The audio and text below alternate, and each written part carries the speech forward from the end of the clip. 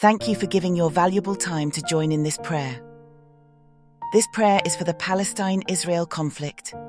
Hopefully, with more and more people praying, it can bring real change there. So, let's start. In the name of the Father, and of the Son, and the Holy Spirit. Amen. Our Heavenly Father. During the turmoil and suffering in the Holy Land, we come before you with heavy hearts, seeking your divine intervention and grace. The Palestine-Israel conflict has caused immeasurable pain and loss, touching the lives of countless individuals on both sides. We lift our prayers for all those affected, encompassing the victims, leaders, and soldiers caught amid this prolonged strife. We want to pray for the victim. Our hearts ache for the innocent lives lost and the families shattered by the ravages of war. We remember the children whose laughter has been replaced by the sounds of destruction, the parents who grieve the loss of their loved ones, and the communities torn apart by violence. Your word in Psalm chapter 147 verse 3 reminds us that you heal the brokenhearted and bind up their wounds. We pray for your comforting presence to envelop those in despair, bringing solace and healing to the wounded and bereaved. We also lift the leaders on both sides of this conflict. Grant them wisdom, discernment, and compassion as they navigate the complexities of negotiations and decision-making. Your scripture in Proverbs chapter 11 verse 14 tells us that where there is no guidance, a people falls, but in an abundance of counselors there is safety. May these leaders seek counsel that promotes peace, justice, and the well-being of their people. Instill in them a commitment to dialogue, understanding, and the pursuit of reconciliation. Our Lord, we want to pray for the men and women in uniform who find themselves on the front lines. Protect them from harm, both physical and emotional. Help them to navigate the challenges of war with a sense of humanity, recognizing the dignity of every life. May your words from Matthew chapter 5 verse 9 resonate in their hearts. Blessed are the peacemakers, for they shall be called sons of God. Guide them towards actions that contribute to restoring peace rather than perpetuating conflict. Lord, we also lift the international community involved in mediating and providing support. May their efforts be guided by impartiality, justice, and a genuine desire for lasting peace. Your scripture in Isaiah chapter 2 verse 4 paints a vision of a world where nation shall not lift sword against nation, neither shall they learn war anymore.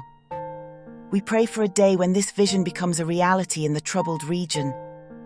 We earnestly pray for the spirit of reconciliation to prevail over animosity and resentment. Help individuals on both sides to see the humanity in one another, transcending the barriers of history and conflict. May your love and grace inspire acts of forgiveness, fostering an environment where healing and unity can take root. God, we lift those who tirelessly work to provide humanitarian aid and relief to those in need. In the face of scarcity and hardship, we pray for the agencies, organizations, and individuals dedicating their lives to alleviate suffering.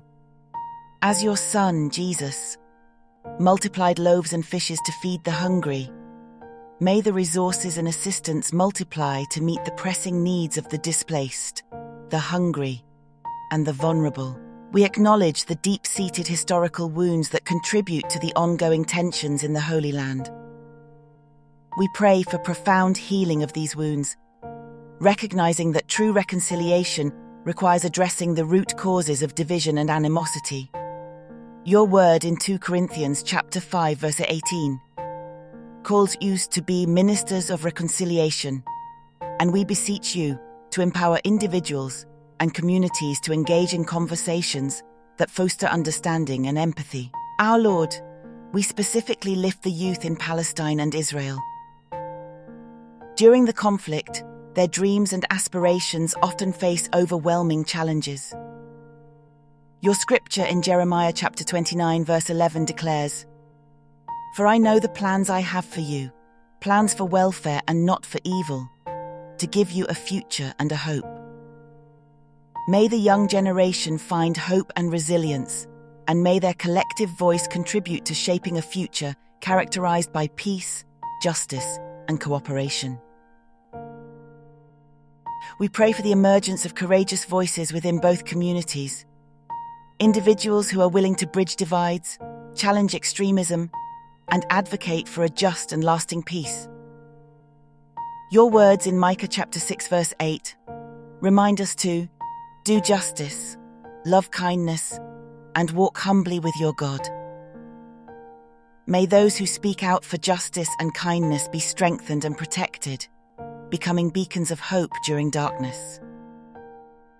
God of unity, we lift the church and faith communities in the Holy Land. May they be agents of reconciliation, fostering a spirit of love and understanding among their congregations. Your commandment to love our neighbors extends across borders and conflicts, and we pray for the church to be a living example of this love. Grant the clergy and believers the courage to be peacemakers, actively contributing to the restoration of harmony in the land. Lord of wisdom, we pray for the pursuit of sustainable solutions that address the root causes of the conflict. Your word in James chapter 3 verse 17 guides us. But the wisdom from above is first pure, then peaceable, gentle, open to reason, full of mercy and good fruits, impartial and sincere. May those involved in negotiations and peace-building efforts embody this wisdom, working towards comprehensive and lasting solutions that promote the well-being of all people in the region. In the name of Jesus Christ, we entrust the complexities of the Palestine-Israel conflict into your loving hands, trusting that your mercy and grace will bring forth a transformation of hearts and circumstances. We offer these petitions with faith, hope, and an unwavering belief in your power to bring about peace in the Holy Land. Amen. Thank you for the time you spare to pray for others. May God bless you abundantly for all you do. May the power of our prayers make the world a better place. Amen.